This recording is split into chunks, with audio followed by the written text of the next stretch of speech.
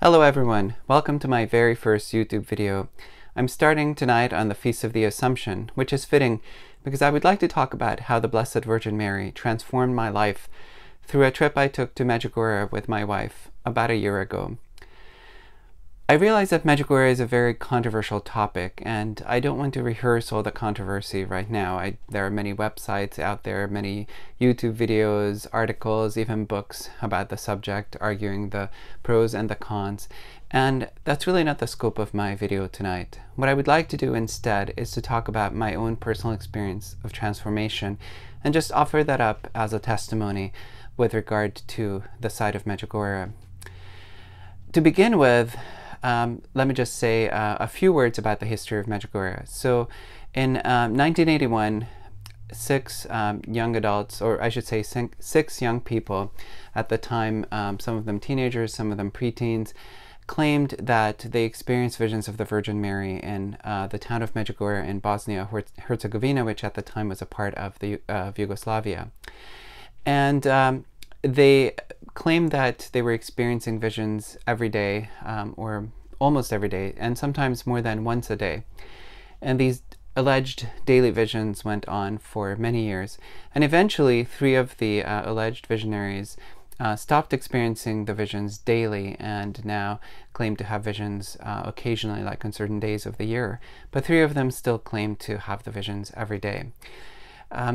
In the last almost 40 years, something like 40 million pilgrims have made their way to Medjugorje, and many people have reported conversion experiences, various miraculous experiences, healing, experiences of either spiritual healing or physical healing.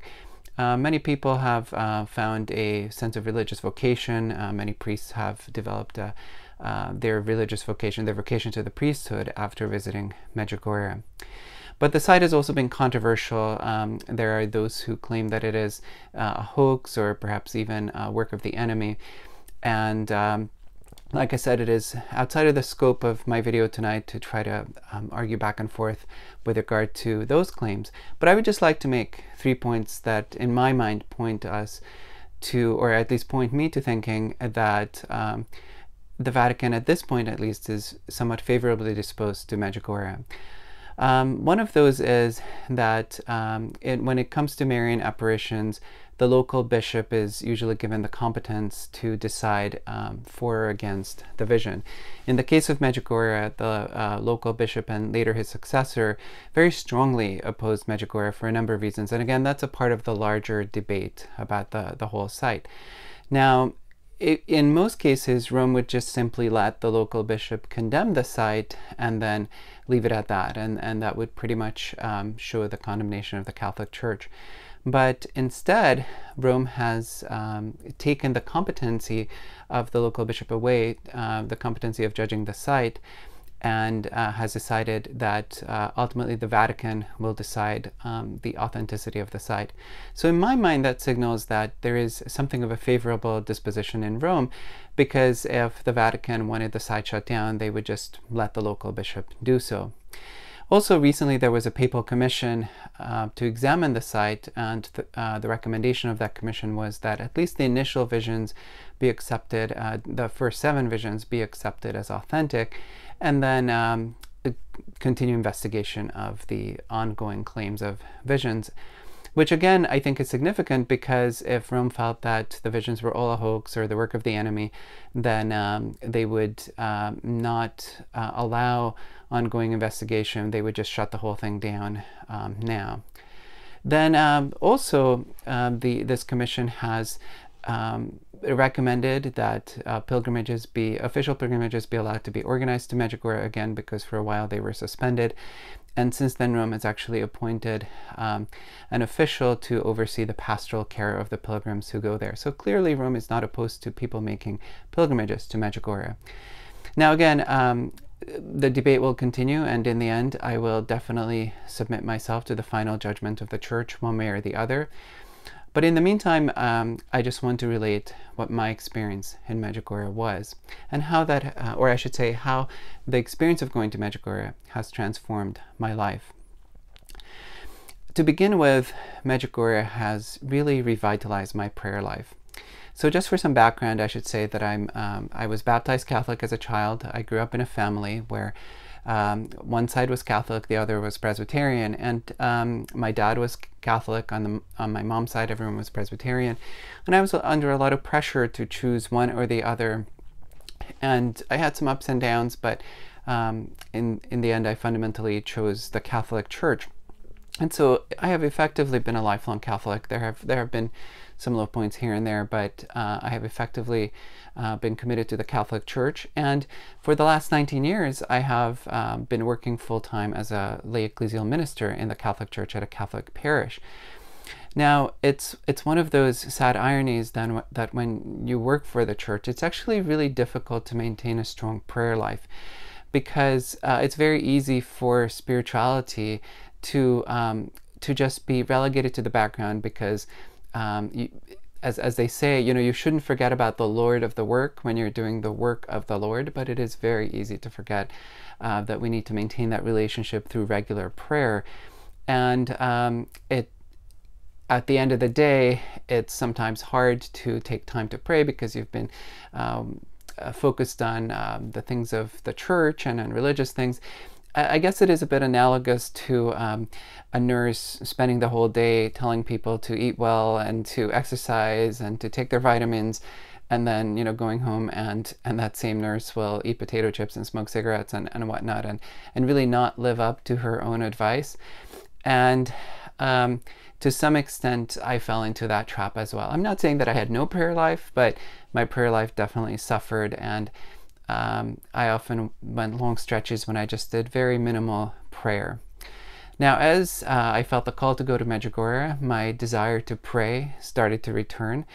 And once I came away from Medjugorje, I committed myself to praying the Rosary for all 20 decades of the Rosary.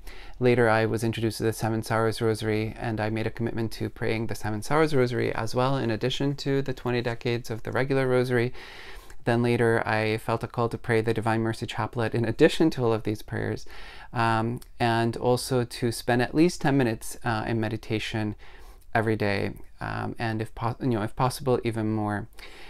And in addition to that, I pray the Angelus prayer, and then there are some other, and the Memorare 3 times a day, ideally, and there are some other smaller prayers I pray in addition to that. On Fridays, I also do the Stations of the Cross. So I would say that on any given day, I probably spend an hour and a half to two hours, maybe 2.5 hours in prayer. Now, I'm not saying that I just stop everything when I do all those prayers. I often do these prayers while I'm driving, or sometimes when I'm doing chores that don't require all of my attention. But still, my mind is focused on prayer for all of that time. So if I compare that to a time when I really didn't pray that much at all, to now spending all of this time in prayer, I would say that that is a pretty major transformation. And in general, too, my whole sense of Marian devotion has been, I would say, well, if not revived, at least rejuvenated. I have, over the years, I've always honored the Virgin Mary, but when I was in high school and college, I had a really deep devotion to her. And during that time, I prayed the Rosary. At the time, it was the 15 decades. I would pray all 15 decades every day. And it was something that was very much a part of my identity. And my whole devotional life and my spiritual life revolved around devotion to the Mary and to the Virgin Mary. And I was especially devoted to saints who modeled that devotion. But something happened along the way, and I don't know when exactly, to be honest. I don't remember when exactly I stopped praying the Rosary, but it just fell by the wayside, which is really ironic, because back in the early days of the internet, and I realize I'm kind of dating myself here, but back in the I went to college in the early 90s when the internet was just coming of age, and at that time I wrote an online post called A Detailed Guide to Our Lady's Rosary, which was copied by a lot of people, placed on a lot of websites. It went viral. It was one of the first rosary guides on the internet, and it became very popular until other better guides superseded it later. But it was, yeah, I would say in the early days of the internet, it was a fairly substantial contribution to Marian devotion on the internet. And so I had this this guide to praying the rosary out on the internet, and yet I myself had stopped praying the rosary eventually. And again, I don't know when that happened, but it just fell by the wayside, and it didn't. That whole practice didn't revive again until I went to until I was starting to get ready to go to Medjugorje, and then especially solidified after I came back from Medjugorje. And now, once again, the Virgin Mary is very much central to my devotional life and central to my spirituality. And so definitely my devotion to Mary has returned. I also developed a profound love of communion. Now, oftentimes when people talk about pilgrimages, and I should also add that as a part of my work in the Catholic Church, I have been leading pilgrimages to different places. I led one to Italy, one to the Holy Land, to World Youth Days in Poland, to a Marian pilgrimage to Portugal, Spain, and France. And one of the objections to pilgrimages sometimes is, well, why do you have to go to the far side of the world in order to have spiritual experiences, when what's really important, the most important thing you can have, is right there in front of you in the tabernacle at your local church? And I would always respond to these criticisms by saying that you are right. The most important thing is the Eucharist, and it's right there. But some people do need to go halfway across the world in order to appreciate just how important the Eucharist is. And little did I know when I made these statements that I was one of those people. I did always have a fundamental belief in the Eucharist, and I appreciated communion, but it was not nearly with the type of deep devotion that I should have had. And since Medjugorje, I really have come to love receiving the Eucharist, and have really come to see the immense power of the Eucharist, and how beautiful it is, and how really that is the most important thing we can do in this life. I had a very interesting experience just before we went to Medjugorje. So before our trip to Medjugorje, we stopped in Zagreb, Croatia, which is the capital of Croatia, for a few days. And there I went, the night before we went to Medjugorje, I went to Mass at the cathedral in Zagreb, which is a beautiful cathedral, small by European standards, but very pretty.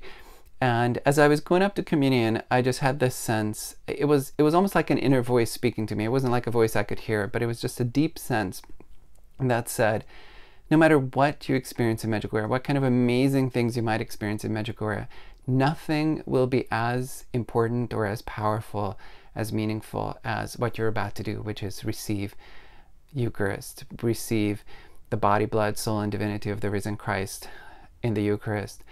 And that really stayed with me. And I would say that it has just deepened and developed ever since I've come back from Medjugorje. And now I think that if we really appreciated the Eucharist, then we would spend half our time preparing for the Eucharist, and we would spend the other half of our time thanking God for giving us this amazing gift. So this definitely was a major development in my spirituality after Medjugorje. In tandem with that is also adoration. I would go to adoration once in a while, maybe for a few minutes, because there's adoration at my parish. And so Wednesdays I would sometimes go in there to pray. Every Wednesday there's adoration, I should say, from morning till night, and I would often go in to pray, especially because the adoration chapel is close to the office where I work, and so it was a nice way to pray in the middle of the day, but it wasn't a real devotion. It wasn't something that I was doing very often. And after Medjugorje, I just developed this longing for adoration. I really love to go and pray the Rosary there, or the Seven Sorrows Rosary, or the Divine Mercy Chaplet, or just to sit there in silence and meditate. It has become just a very important part of my spirituality. I love spending that time with the Lord. I also developed a new love of confession. So back in high school and college and graduate school, I would go to confession a lot. But ironically, once I started working for the church, then gradually confession started falling by the wayside.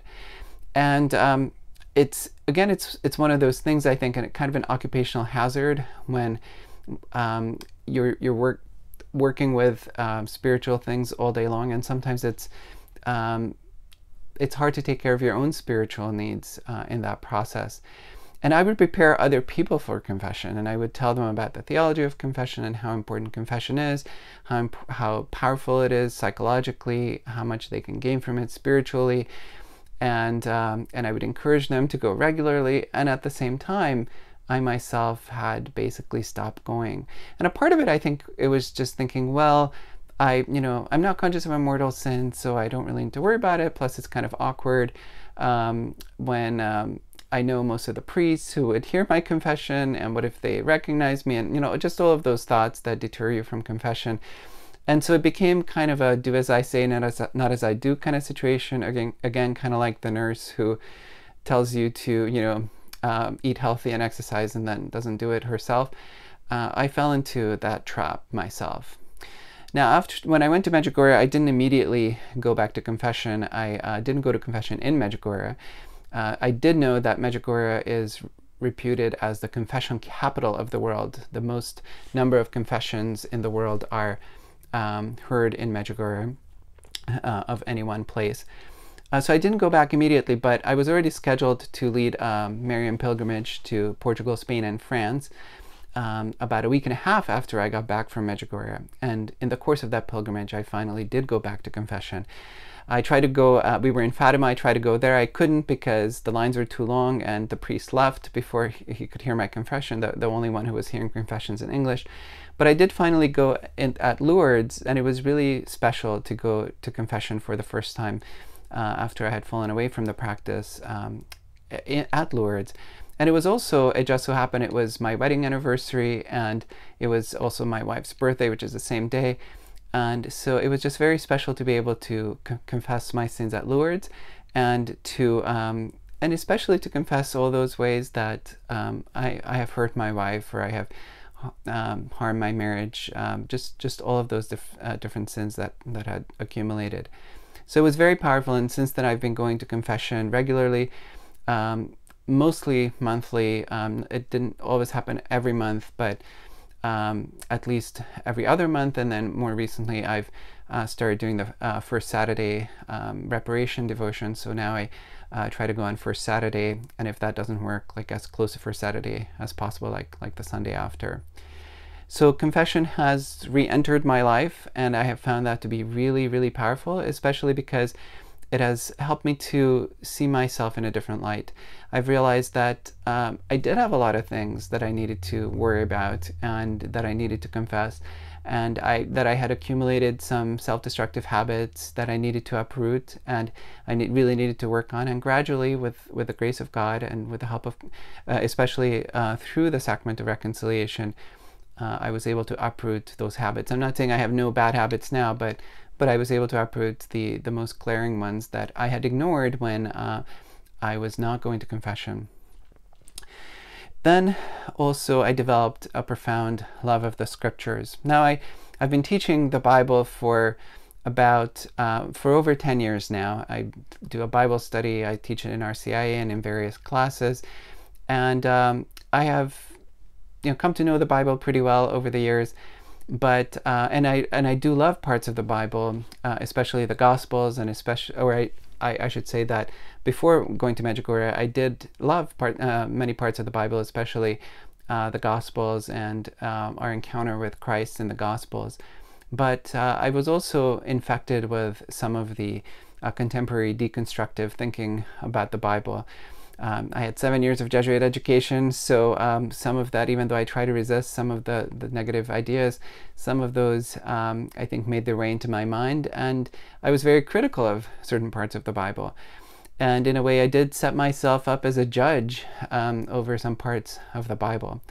But after I came back from Medjugorje, I gradually realized just what an amazing gift of God the Bible is to all of us. And really, the scriptures are the Word of God from beginning to end, and they contain life and God's love for us from beginning to end, and we should orient our lives around the scriptures. So that was a very big change for me. then my relationship with the magisterium changed. So again, I work for the church, and I teach a lot of different classes, and in that process, I'm essentially hired to present the teachings of the Catholic Church. And but I must confess that, as many other people who work for the church, I've had my doubts about certain teachings, or I've had my struggles with certain teachings. And it is basically a part of the culture of American parish life, I think, in most parts that I know of, that a lot of lay ministers and a lot of priests too, and privately and sometimes not so privately, question certain aspects of church teaching. And now I have to clarify something. I always felt that when I was speaking for the church, I should always present church teaching, and I should never try to present my own ideas in place of church teaching, because I was hired to teach the teachings of the church, and I wanted to be faithful to that contract. But privately, I did have some doubts and questions, and did dissent on some issues. And again, I did not voice those in my classes, but perhaps some of the participants in my programs could maybe tell just from my delivery. And now, after Medjugorje, I was gradually able to lay aside all those doubts and lay aside all those disagreements, and to accept the magisterium as the teaching authority of the church, which guides us into truth and which will never lose the truth, so that we can safely adhere to everything that that comes from the authentic magisterium of the church, and we will not fall into error, and that we should never set our own judgment over the authentic magisterium of the church. So this was a really big development in my life. Another very important change was my embrace of the cross.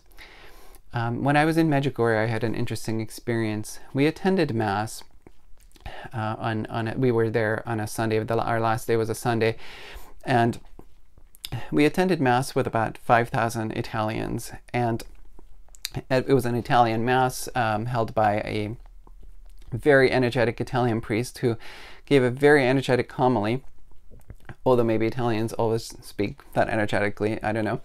But it was just beautiful to listen to him. But unfortunately, I don't speak Italian, so I didn't understand almost anything that he said. But I did understand one sentence, which was that the wisdom of God is the cross, or I should say the other way around. The cross is the wisdom of God. He said it in Italian, but I understood this much. I took a little bit of Italian back in college, and that sentence has stayed with me, and I have been reflecting on that sentence, and it's been growing within me. It is like a prophetic word that was given to me, and it has borne a lot of fruit in my life. Now, if we look at suffering, there are elements of suffering that, sometimes we do need to fight. So, for example, if you have a headache and you need to get a lot of stuff done, there's nothing wrong with taking Tylenol or aspirin or something like that. Or if you need surgery because of a bad knee or something like that, nothing wrong with seeking that. Also, in some cases, suffering is because of unjust institutions, unjust situations in the world, and in those cases, we need to fight the injustice and we need to stand up against it. So there are elements of suffering in life that we need to fight, as Jesus also stood up to injustice in his own time. But at the same time, there are types of suffering that are given to us for our growth, for our sanctification, so that we become less selfish and more God-centered. And those types of suffering we should embrace. When the cross comes to us in that way, we need to embrace that so that we can truly grow through it. Indeed, I would even go so far as to say that the door to heaven is in the shape of the cross. It is ultimately through the cross that we enter into heaven. So that was a very important change for me, because before I would often try to get away from suffering at all costs. And some of my self-destructive habits came from trying to fight suffering. And also I would say that most of the bad decisions I made were because I would try to escape from suffering. I would try to escape from the cross that God had allowed me to have for my own sanctification. I also learned the value of choosing suffering, suffering that is completely voluntary for the benefit of the other. You know, there's this idea in Catholic spirituality that we can offer up our suffering for others, and we can take on sacrifices to offer up to others, and those sacrifices will somehow benefit others in our circle, benefit others in the world. And I realize that in the post-Vatican II Church, the whole idea of offering up your suffering now sounds almost old-fashioned, but I think it's one of the most powerful things that we can do. And ultimately, Jesus himself models this in the most amazing, powerful way possible by offering up his suffering for all of us. So when we offer up our suffering, we imitate others. And I mean, I should say we imitate Christ in his salvific work. Now, so basically what I've learned is that it is important to make certain sacrifices and to offer those sacrifices up for the sanctification of others and for the salvation of others. Which leads me to the next thing, which is fasting. Now at Medjugorje, Our Lady has asked us to fast twice a week, to fast on Wednesdays and Fridays from midnight to midnight, and to consume only plain water and plain bread. Now, I should say that I am not a faster. I am really bad at fasting. In fact, the little fasting that does exist in the church today has still been very hard for me. So if you look at the penitential practice of the church today, Catholics don't really fast in the Western Church anymore that much in the Roman Rite. We're asked to fast on Good Friday and on Ash Wednesday, and that means we're to abstain from meat. But in terms of our eating, we can eat one full meal, and we can eat 2 small meals that add up to no more than a full meal, and we're not supposed to snack in between. But even so, I would say we're probably eating better than most people around the world on a good day. So calling that fasting is a little bit of a stretch, but it's still a sacrifice if you're used to snacking throughout the day, which I'm a stress eater, so it's very easy for me to snack throughout the day. And so even that little bit of fasting was a challenge for me every Lent. But after Medjugorje, I realized that I should start the Wednesday and Friday fast. So I was able to start fasting on bread and water, plain bread and plain water, because I really like carbonated water, but I don't drink any carbonated water on Wednesdays and Fridays. So it's really important to, I realized that it's very important for me to start fasting on Wednesdays and Fridays from midnight to midnight. And that truly is amazing because, like I said, I had a problem even with just the minimal fasting that was required of us. Now, when I first did it, my first day it was very difficult, and I also realized that if I was to do it, I would also need to give up caffeine altogether. So give up coffee, which is another thing I really love. Because it would be really hard not to have caffeine twice a week if I'm dependent on caffeine. So I ended up giving up coffee as a part of this process. So that was another huge accomplishment. So I would say that that's a pretty big transformation for me. So I'm definitely receiving some grace. I don't claim the success through my own strength at all. I'm definitely receiving some grace from Mary so that I'm able to fast twice a week for 24 hours. And just on plain bread and plain water. And so and I offer the sacrifice of that fasting for people in my life or for things that are going on in the world. Another part of my experience in Medjugorje is that I've come to really love Catholic tradition. I've come to really see Catholic tradition as something that I want to base my life on. The liturgical year, the various customs, the various ways that Catholics have celebrated and have engaged in penitential practices throughout the years. Before Medjugorje, in many ways, I was just like many other Catholics. I would observe the main things of the church, all those things that were required, and you know, maybe some of the lesser customs as well. But a lot of my life was dictated by the secular calendar, you know, the different seasons that the secular world sets for us, the different movies, the different sporting events, all of those things. And I realized that really I want my life to revolve around Catholicism, the whole rich heritage of the Catholic Church. And there's so much there that really I could just spend my entire life just observing the different liturgical days and finding different ways to celebrate the different saints and the different feast days of Mary and of our Lord. And all of that richness would carry me through the whole year. So I'm exploring all of that. I'm looking for different resources to find out more and more about how Catholics have historically celebrated different parts of the year. So all of these many things have happened in my life.